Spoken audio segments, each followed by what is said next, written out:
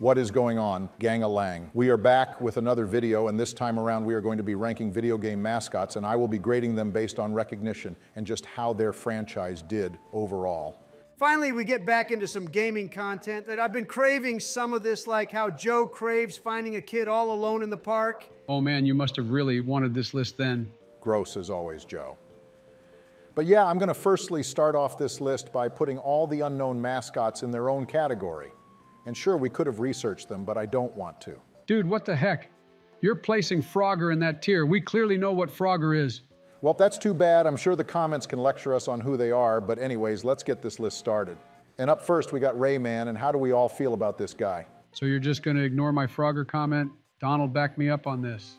See, with Rayman, it's a slippery slope because he was popping back in the day, and then he was relegated to being a slave for the Raving Rabbids franchise, and was basically in that prison for like years, and then out of nowhere got a revival. That being said, I really like the Rayman platformers, and I think it deserves some respect. I'm with you on that, Donald, because I was thinking an A tier for him, and honestly the same can be said for Fox McCloud, because I am also giving him an A tier. His games have been amazing, and I feel like he is recognized a decent bit, but I won't lie when I say he's being immensely carried by the Smash franchise, keeping him in the modern-day loop. But then after we got a guaranteed S tier, and you can hate the Pokemon franchise all you want, but you cannot lie and say it isn't successful, and how it garnered a show and multiple movies all because of this little dude right here. You can show almost anyone a picture of Pikachu, and they'll immediately know who it is. Hell, you can show them damn Digimon, and they'll still think it's something Pikachu or Pokemon related. Oh, but then you have the audacity to say that no one would know who Frogger is. Joe, when was the last Frogger game you played? There hasn't been a modern one, and if there has been, then I haven't heard of it, and it probably flopped. Real ones know about Frogger's adventures. Yeah, I'm sure they do, Joe. Anyways, after that, another A tier in Banjo, and I think he belongs this high for competing in the N64 era and somehow maintaining relevance so long to the point where he got added to Smash like 20 years later. And that has to be impressive to some of you. Then we unfortunately got Knack, and this is a wet fart that goes into D tier, and I don't think I need to comment why. This next one is interesting though, because it's the mascot to Yooka-Laylee, and this game was supposed to be a spiritual successor to Banjo and Kazooie, but seeing as though some people don't even recognize this, you can kind of guess how that went. I'll still give it a C tier for the effort they put in. So now we're rewarding effort, huh? Man, this was a very mid game, so I actually do like the C tier placement though. Okay, so why even call me out on that? I don't get you. But anyways, after that, we got two early PlayStation icons, and I am sad to say that I believe neither of them belong in S tier, but I will say that Crash deserves an A tier. Like, he just got a new game recently, and there has been somewhat of a revival for the franchise with the remakes and all, but unfortunately, Spyro did not get the same treatment. And although he did get his remakes for the games, he also has been relegated to Skylanders Hell, and many people just know him as the dragon from Skylanders. And that brings a tear to my eye. Oh, that'll bring a tear to your eye, but you won't even give Frogger the time of day. Joe, shut the hell up with your Frogger talk already. We're like halfway done with the list, and you're on this BS still. Technically, we're not halfway done. We are actually more so like a quarter or 30% done with the list. Cook that fraud, Joey. I hate you two so much, but anyways, moving on with the list, we got two back-to-back C-tier entries, and that is both Ty the Tasmanian Tiger and Conker from Conker's Bad Fur Day. Now, Ty did get a trilogy, and even got remasters. And I think a fourth game, actually, but he's still so unknown that I just feel like it wouldn't be right to place him higher, and Conker had one video game, but I feel like it was iconic enough to earn him this low ranking because there's no way I could have done him dirty and placed him in D tier. The same goes with Sackboy, even though his franchise died down a bit, but you cannot tell me that he wasn't iconic for when PlayStation got hacked and everyone and their mother was playing Little Big Planet on their consoles. And I think he gets a B tier in my book. Yeah, I remember playing the Survive 9/11 survival games that the community would upload. Did you guys do that too? I was more of a survive the bombs type of guy, but I'm sure Barack wouldn't agree with us on those. You'd be right, because I prefer to have more substance and played actual cool created maps. Yeah, you were too busy making the bombing maps to play them. You got him, Donald. You two are such idiots anyways. After that, we got Bubsy, and surprisingly, this guy had a game come out in 2019, but like, he's a D tier, and I don't think anyone is gonna cry about me placing him that low. Now, this next one might have some panties in a bunch, but I'm placing Donkey Kong into B tier because although he has his own franchise and has a recent entry, I just feel like he's an extension of Mario and people don't really recognize him as his own thing. Big L here on that take, considering this man helped create the Mario franchise with the original arcade games, and I am pretty sure a lot of people know who the hell Donkey Kong is. This has to be some sort of hate crime. Joe, you saying this is a hate crime is kind of racist of you. Forgive me for standing up for monkey kind. He's a gorilla, not a monkey. Actually, he's not real, so it doesn't matter. You're so stupid. Anyways, moving on.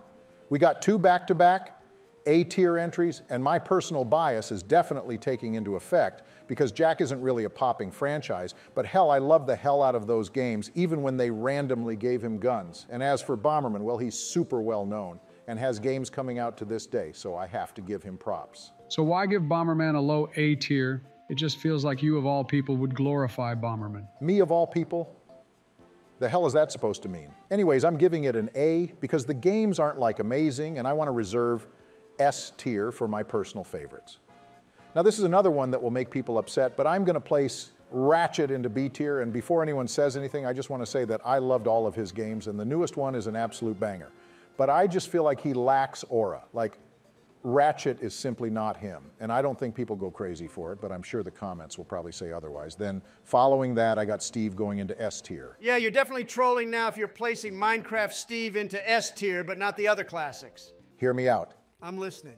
Minecraft is a generational game, and you can hate it all you want, but the fact that it's over 10 years old and just as popular and how the franchise has such a strong fan base just goes to show how elite he is. Like, we had Minecraft music parodies left and right, and you can't argue that it has had a huge impact in the gaming space. See, I get your reasoning, I just don't like it. You guys remember the athletic Steve skin that was just a normal Steve but black and with a chain on? That was kind of cool, so I agree with the S tier. Not really the reason why you should agree with me, but I'll take it. Then after we got Ristar, and I don't think anyone cares about him, so he goes into D tier, then Shovel Knight going into C tier because I feel like he's too new and I haven't heard much Shovel Knight talk. So like, I don't think it's crazy to put him there, but hold the phone because we got 2 back-to-back S tier entries in Pac-Man and Mega Man. These two are iconic ass franchises, and I think their legacy alone gets them that high up. Motherfucker. When was the last Mega Man game even made? Why does he get to ride the coattails of his past successes, but my boy Crash or Rayman don't? Yeah, and Frogger too. Joe, I can guarantee you no one cares about Frogger, and Donald, I just feel like Mega Man is very well known, and he has so many games and even had a show.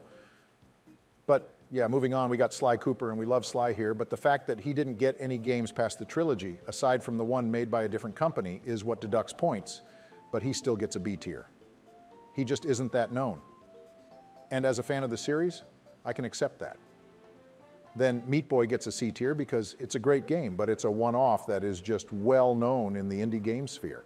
But guys, we got an S tier with Kirby up next because this guy still gets games that bang, mind you, and he has so many collectibles and plushies. Yeah, and all the hot e-girls always have him as their profile picture or just have his merch, and that's how I know I need to love Kirby. Once again, you aren't supporting me for the right reasons, but I'll take it. Then after that, we got the slime from Dragon Quest going into A tier. And this was designed by Toriyama the GOAT, so I have to pay my respects. Then we got the Chocobo from Final Fantasy, I think. And while it isn't that known, I still give it a B tier. Then we got Earthworm Jim going into C, and Glover going into D, and you guys can guess why. Because your Willy looks like Earthworm Jim? No, it's because they don't have newer games, and Glover was okay at best. Then as we approach the end of our list, we got 2 back-to-back S tiers in Mario and Sonic. And honestly, it amazes me that Sonic has such a big lasting power and fame, despite having a lot of bad games. It's crazy because we got furries who love Sonic and never play a single Sonic game. Ask me how I know that. How do you know that, Joe? Because of the copious amounts of furry hentai that I consume. As we heard in the last tier list. Thanks for reminding us about that gross fact about you, Joe. Then after we got back-to-back C tiers and Parappa the Rapper and Cuphead Guy. I like Cuphead, and I know it has a show, but like, who cares about them? I don't even know the dude's name. His name is Cuphead, you imbecile. Yeah, I really don't care because lastly we got the god of all gaming, and that is Gex, which I have going straight into S tier. Finally, a good ranking. I'm most certainly not in the vicinity of Kansas anymore. What? It's a Gex quote, an all-time classic. Here's another one. All this technology and Shatner still can't get a good hairpiece. Oh man, he's such a funny little lizard guy. Yeah, Joe, I was joking. He goes into D tier because he sucks and his game sucks.